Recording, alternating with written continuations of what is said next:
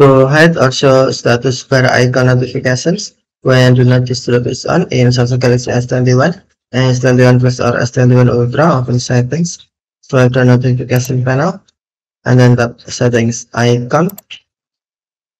select notifications, and then scroll to notification screen, tap do not disturb, and then tap hide notifications on hide status bar icons, tap switch until true to hide status bar icon notifications when do not disturb is on, or tap switch until free to show, tap switch until blue to hide, or tap switch until gray to show status bar notifications when do not disturb is on.